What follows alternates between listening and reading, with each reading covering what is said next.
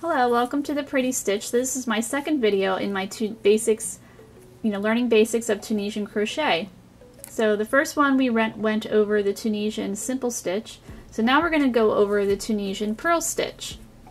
And the setup is the same way, and again I'm using a short hook.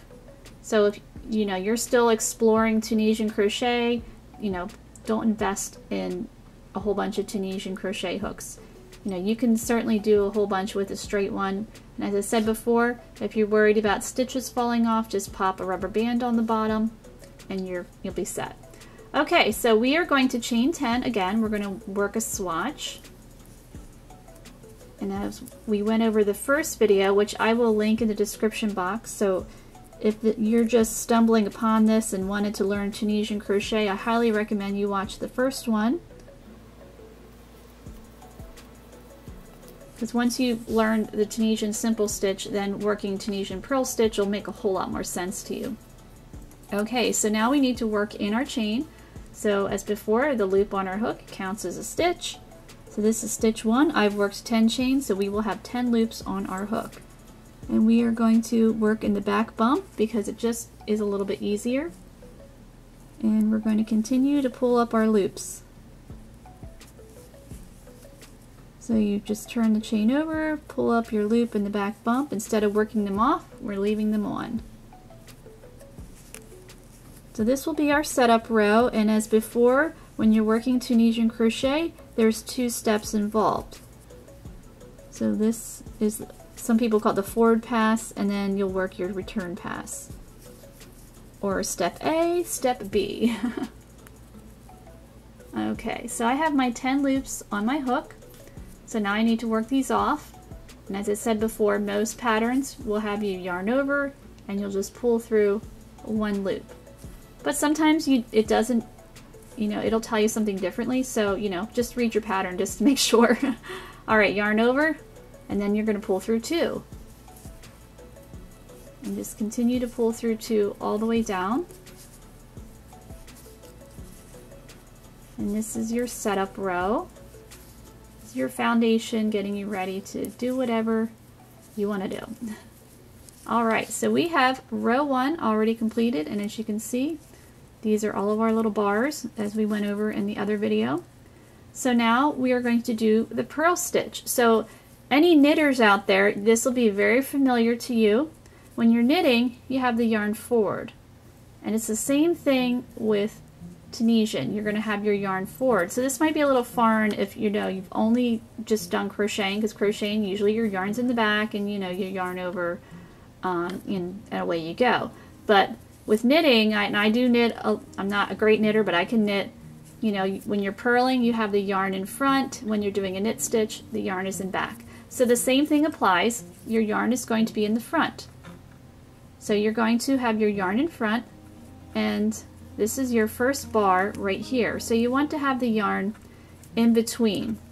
Now they'll say this is the first bar, but in between this stitch here and here, you're going to want to have your yarn in front like that. Then you're going to insert your hook in the first bar. So it can be a little bit fiddly, especially if you're not used to having yarn in the front, but once you get going, it's not too bad. So then you have your yarn in front like that. Now you're going to yarn over and pull through your stitch. So now you've created a little purl stitch, so you can see the little purl down there. So you've created one. You're going to continue to do that, so you have your yarn in front and just pull up your loops. Now for some reason when I do purl stitches, I always use my thumb to kind of push it on the hook. It's just how I do it. I just feel like I have a little bit more control than just trying to, So whatever technique works best for you. And I do tend to be a tighter crocheter even with Tunisian, so I think that's partly why too. So I just kind of use my thumb to pop it on there. So we are working Tunisian Pearl all the way across. So I have my yarn in front, working in my bar.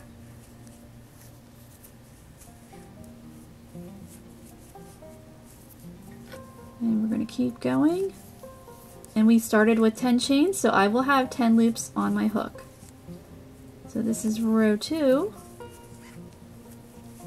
Squeaky yarn. Not always a really nice sound. Sorry about that. So here is my second to my last stitch. So I have 9 loops, so now we have to work in our last stitch right here. So we're going to do that in purl. So you're going to yarn over, or not yarn over, you're going to have your yarn in front just like you've been doing. Insert your hook, wrap her around, oops, move the tail, and so now we have completed our first step for row 2 of purl. So you can really see those purl stitches. They're really showing up nicely. So we're going to work the stitches off the same way. Pull through the 1 and then continue to pull through 2 for the rest of the row. Now the fun thing with purl stitches, as I said in the previous video, Tunisian crochet, it produces a really nice fabric, but it tends to curl a lot. So purl stitches can really help with the curling. Even with knitting, if you throw in some purl stitches, it kind of just helps it to behave itself instead of, curling all over the place. It, it makes it, gives it a little more structure, helps it to lay flatter. So I often will just stick some purl stitches, especially if I'm making a blanket, it's just so my blanket's not curling all over creation, or I have to block it, within an inch of its life. So we're going to work row 3, and you still have the same nice clean edge here. So you have your 2 stitches for Tunisian purl.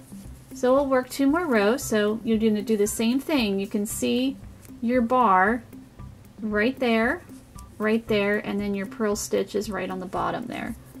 So I'm going to put my yarn in front and work my purl stitch.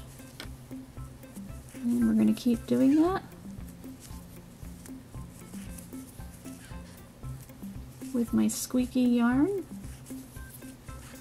But this is a good workhorse yarn, and as I said before in the previous video, when you're just learning this, I highly recommend using a solid colored yarn and a light colored yarn as well. I didn't state that before. You don't want to, bust out the black yarn and be like, okay, I'm going to learn how to do Tunisian crochet, because it's not going to be fun. So definitely use a lighter colored yarn. So now we need to work our last stitch in purl, and that last stitch can be kind of tricky, and most stitches I'm going to show you a trick in another video, but I want you to learn just a straight up purl stitch. So this is just a swatch. So you're going to have your yarn in front. So right here is where you're going to put your purl, and as with a simple stitch, you want to watch your edges so they don't get too wonky and crazy. So now we're going to work these guys off. So pull through the 1, and then you're going to pull through the 2 for the rest of the row. And we'll work 1 more, and you will see the difference of how much flatter this swatch will be compared to your simple stitch swatch, which was, curling like crazy, but this one, nice and flat. Okay, so we'll work 1 more row of purl. So your yarn in front, and then pop it in that first bar, and you're going to keep on going down the road here. So this is our first step for row 4, and then you'll work your return pass.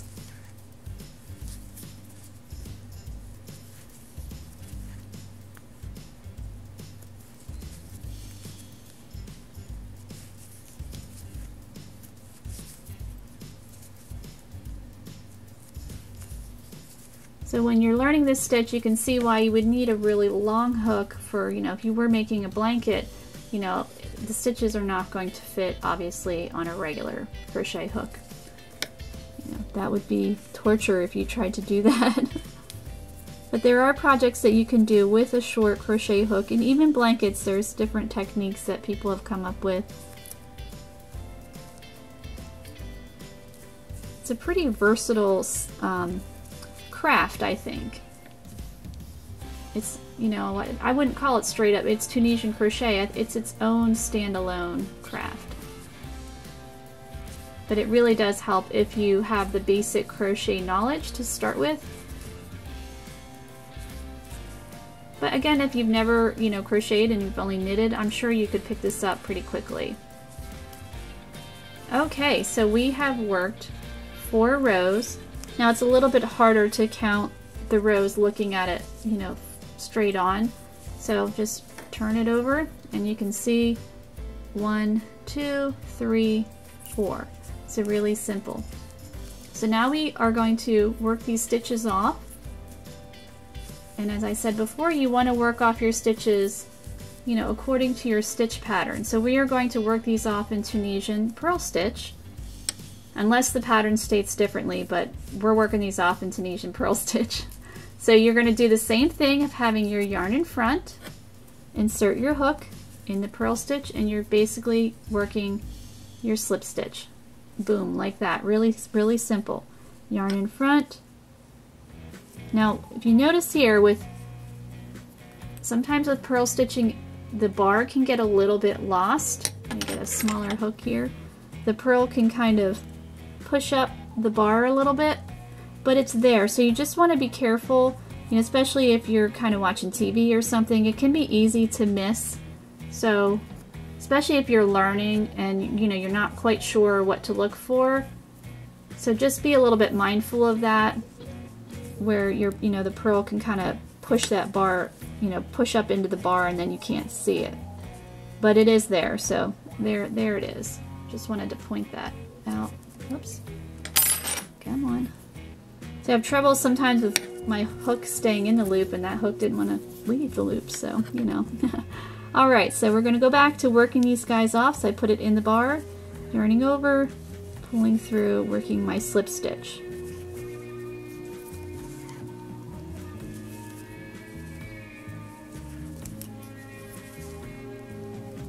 And again, as before in the previous video, you don't want to, you know, have your tension be too tight.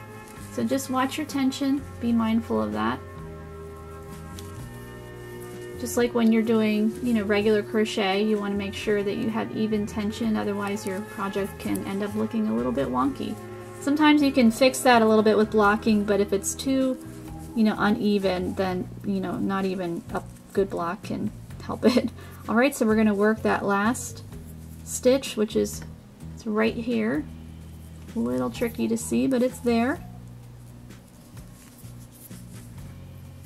And now we've worked off all of our stitches in Tunisian Purl Stitch. And so you can see the top looks very similar to the bottom. So I hope you enjoyed this tutorial. Thank you so much for watching.